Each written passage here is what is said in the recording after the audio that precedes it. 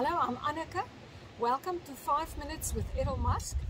Errol, there's a lot of people that ask about your childhood years. Yeah. And what was the influences that were on you? Can we just start with where were you born and where did you grow up? Well, let me first start by saying that I have had some people commenting on this channel saying that I'm trying to live off my son's fame. This is laughable. I mean, I was well known in this country long before, and certainly in this country long before any of this happened. And but I have had hundreds of questions posed to me by people in all sorts of ways, and so what I'm trying to do is just answer them. You know, it's just people have asked me hundreds and hundreds of questions, and so I'm just answering them, that's all. Okay, so where was I born? I was born in Pretoria, South Africa. So was Elon, so was my dad. Oh. And so yeah, that's an extraordinary place, one of the world's historic centers. And your mom, where were your mom born? My mother was born in Liverpool, in England. Okay. And at that stage, what was the backdrop of the political arenas in the countries where you grew up? I mean, you grew up in UK and in South Africa, or mainly in South Africa. What was the political background in your childhood years?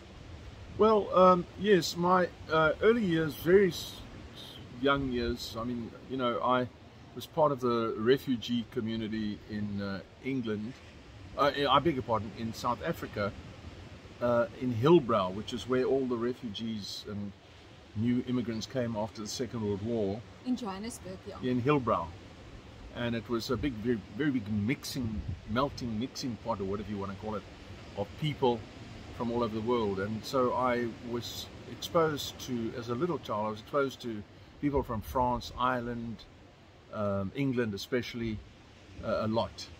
And my parents were very poor, and we lived in a boarding house, and my parents were like the richest people in the boarding house because we had 2 rooms, and the one room they used as a lounge.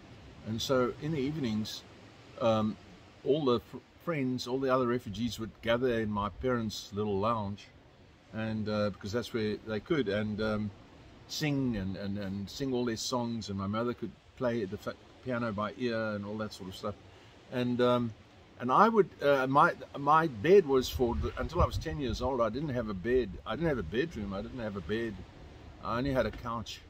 And the couches, which was used by the adults, so I couldn't go to sleep until they left. And so I slept under the table of the lounge with my blanket and pillow. And I was able to listen to the adults talking all night, and especially sometimes they would bang the table, you know, especially the Irishmen, you know, bang, and that would, like, you know, and then making points, and they would argue, and so I sort of learned a lot listening to the adults, because normally the children were not exposed to adult talk, you know. Yeah. Of course, people didn't use foul language in those days at all, so it wasn't that I was exposed to anything like that, you know. Yeah. They really were fascinating people who later, some of them became managing directors of big companies. And How old were you when you could listen to that conversation? It was in my early primary school years that took place, and my mother and father. My mother was a very go-getter. My father was an extremely clever man who was born in the wrong time, unfortunately for him. He would have been a programmer today, or coder, or whatever you call it. But I'll talk about him later if you ask me. And what was the question? Yeah, the age that you... Oh yes. And so my mother left my father at one point to go back to England, and she took my brother and me back to England. So we went to stay in England. And so I spent quite some time in England as a little boy, and there I learned a great deal. That was very big influence on me. The gentleness of the English people, the kindness to children, which was not evident in South Africa. And even though we lived on rations and things, I don't remember ever having a bad meal. We never had a bathroom in England. We used to have a bath every Saturday night in a copper tub. And it was some of the best days I ever had as a youngster. And then my mother and father made up, and she came back to South Africa, and they bought a house finally, and you know, and I did my high schooling here and so on. Yeah.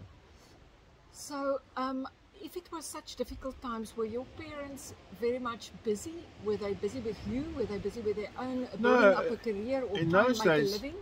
In those days, people were desperate. I mean, you know, it was very, very difficult. There's a very big misunderstanding that they think white people in South Africa lived a very high life. That's not true. The majority of white South Africans lived a very, you know, on the breadline sort of thing. I mean, there were far more poor people than there were, you know, people with means. And yeah, so.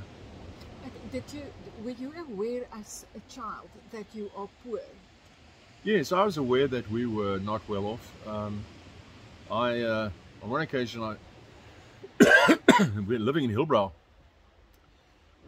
I realized, I thought, wait a minute, if I'm going to dress up as a clown or something, and then I'm going to take a tin and I'm going to, you know, sort of, I put my pajama pants on and made myself up to look like a clown, and I took a can and went like bare feet they had trams then, you know, trams, electric trams, and a lot of people. And then I would like basically beg, you know, I mean, although, you know, anyway, they used to, you know, they would put threepence, it was called in those days, 3 cents in my tin, a few of them, you know. That was fantastic. And then one day my mom got off the tram and she said, "Hey, what are you doing?" So then I got a hiding, you know. But that was kind of normal, you know, to get a hiding there in those days. If you didn't get a hiding, you know, then you thought, well, something wrong with your parents. No, no. What did your mum do to try and make a living? My mother was an exceptionally talented woman. She only had grade